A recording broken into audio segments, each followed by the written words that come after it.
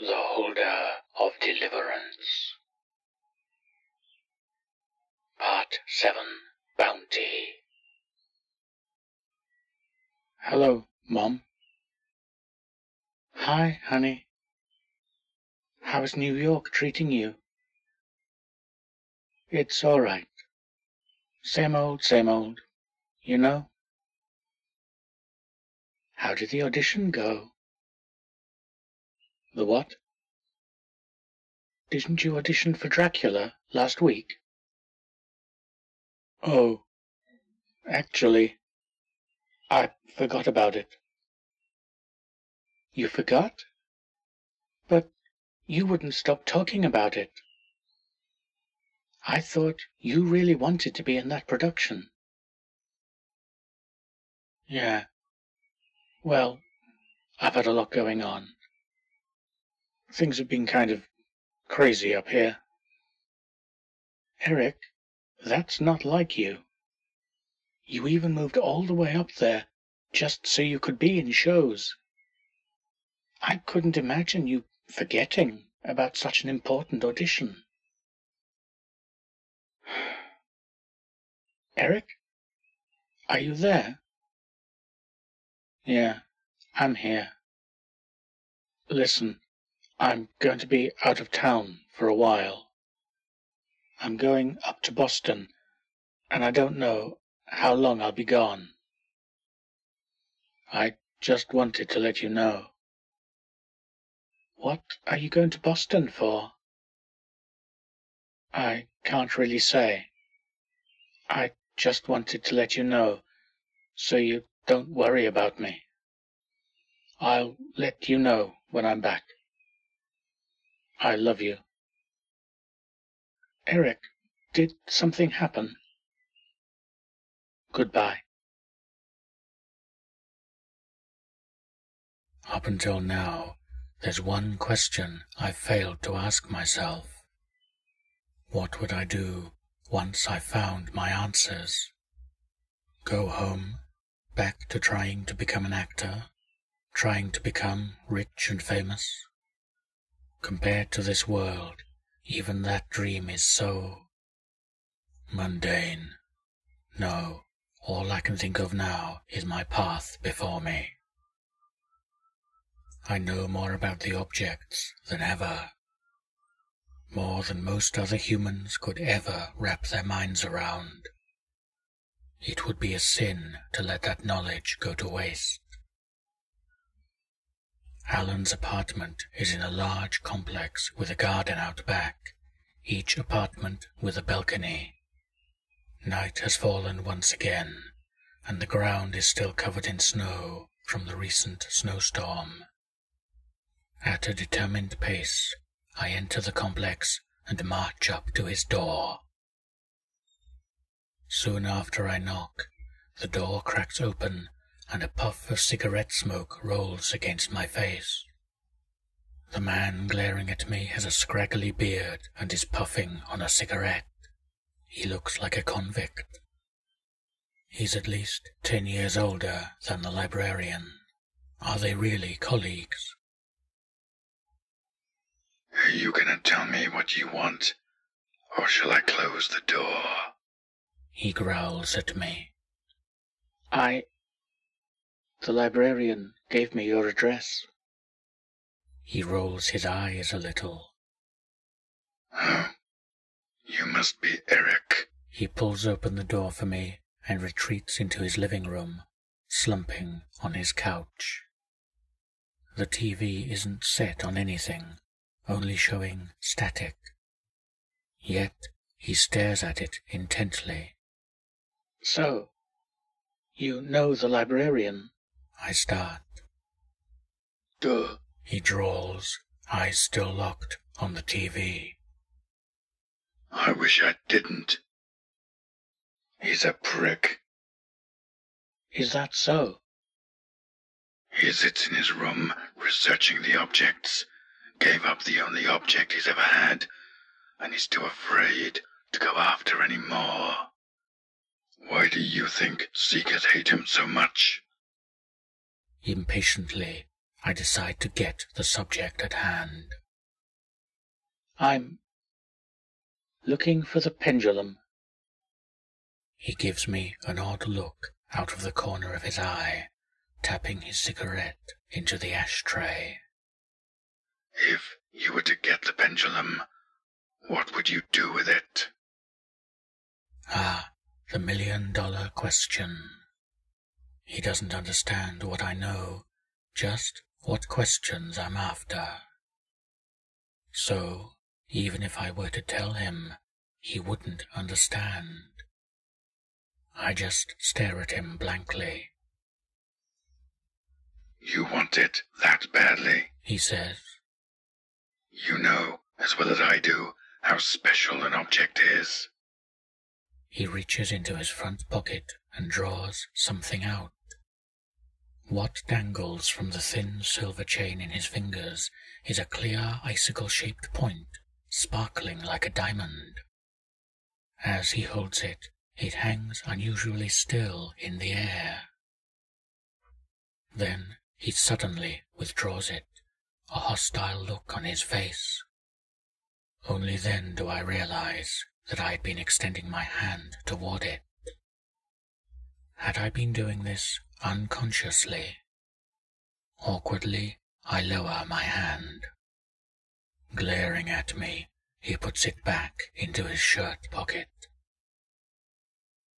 I can see that look in your eyes. What did you learn from the holder you met? Again, there are no answers I can give. Not until I've reached the pendulum and met Snow White. Alan sighs in resignation at my silence. You really are a seeker. Oh well. So, what do you think she is? He asks, relaxing slightly. Snow White. I don't know. I finally say. She might be a seeker. But what else could she be? A holder, maybe. A bitter smile stretches across my face. Isn't the whole point of holders that they just stay put and hold? He gives me a sigh in response. Everyone thinks holders and seekers are so different, but they really aren't. Holders are just seekers who gave in to the addiction. You could say that they're almost human. I'm silent for a long time, mulling over his words. Everything he said made perfect sense, and everything was what I've already come to realize on my own, after retrieving my object. There was no more use philosophizing about this, only finding answers. So I drew the librarian's paper out of my pocket. What's that? He asks, eyeing it curiously. The instructions used to get the pendulum. I got them from the librarian. Then let's have a look at it, shall we? I open the paper and spread it out on the table before us. In any city, in any country, go to any residential alleyway or street in a metropolis. Wait for as long as necessary without moving, and if you've come to the right place, the white woman will approach you. Ask her if she is the holder of Deliverance, and she will answer before leading you out of the street and into the dark river. If you do not break just from the chill of the water, you must ask 3 questions. Why does the snow fall? Why does the river run? And why does the pendulum swing? Each question she will answer, the last in horrifying detail. If you last through the story, she will give you a pendulum. The water will disappear, leaving you back in your world with the object. For several moments, silence permeates the room, and Alan lets his cigarette fall out of his mouth to the floor. The information in the instructions completely fails to surprise me. I had already figured it out while I was driving up here. Alan, however, seemed much more shocked. He suddenly rises from the couch, scooping his car keys into his pocket. He starts to move toward the door, and I quickly rise to call to him. "Where are you going?" I say. He turns to me with an annoyed look on his face. Where do you think? It's bad enough that she's following me, but she's its holder. I need to get out of here. He moves back toward the door, but I call out once again. "Wait!" He sighs and turns back around again, glaring at me. I'm unexpectedly anxious. If he leaves, the pendulum goes with him. If he leaves, it'll all be for nothing. "Can't you just give it to me? Then you don't have to worry about her at all." His eyes narrow, and one hand moves to his front shirt pocket, clutching the pendulum. Give it to you? What kind of seeker do you take me for? "I didn't mean it like that." I press. "You don't want her following you anyway, do you? And besides, you can always get another object." He shakes his head at me. No, you don't understand at all. I'm not going to be like those other cowards. It doesn't matter how much she wants to take it from me. I can't give it up to her, let alone you. Not to anyone. Why do you think I still have it? I have to keep her safe. "Alan!" I stare at the front pocket of his shirt, where the pendulum lay. I can almost see it through the fabric. It's so close. I can't give up now. "Just give it to me. Then it'll all be over." He draws a knife from his pocket and advances on me further.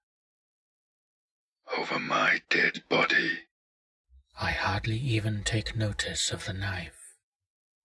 It's so close, I can practically reach out and grab it. There's no way I can let it go now. I need that pendulum. I remember being back in the old room in the mental institution. I remember the words the holder spoke to me. At the same time, I hear a whisper in my ear. As I finally notice the glint of the blade rising in his hand, my heart leaps into my throat. I leap at him and grab the wrist that holds the knife, slamming him back against the wall. He shouts something at me, but I barely hear it. With my other hand, I make a grab for his pocket, but he grabs onto my wrist too. I feel his foot in my stomach, and with a grunt of pain, I tumble backwards, directly into the balcony doors. I find out the hard way that they aren't mounted very well, because the impact makes them pop off of their frames and shatter on the balcony floor. When I land on the balcony, I choke on a scream as my hands press down into the shattered glass and snow. Gasping, I lift a bloody hand and stare down at the small shards of glass sticking out of my palm. I can actually feel the glass piercing my skin. Then Alan is running at me from inside the room, brandishing the knife, and I kick out wildly.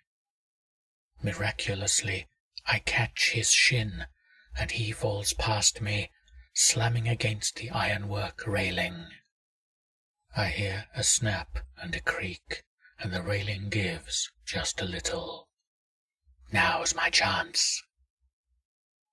I leap to my feet, and ignoring my injuries, I grab his wrist again, as well as his neck, pinning him to the railing.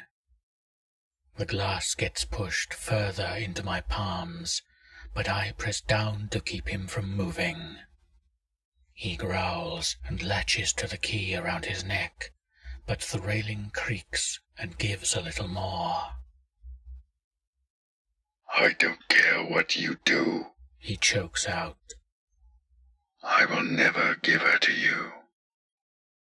I don't see any fear in his eyes as he sinks backward.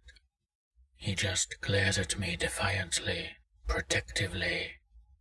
I understand that he truly would rather die than give up the object. So I put more weight down on him, practically feeling the bolts on the railing give one by one. At the last possible moment, at the moment when I hear the loud crack, I let go and step backward. I watch Alan Dahl fall backward over the broken railing, 5 stories to the ground.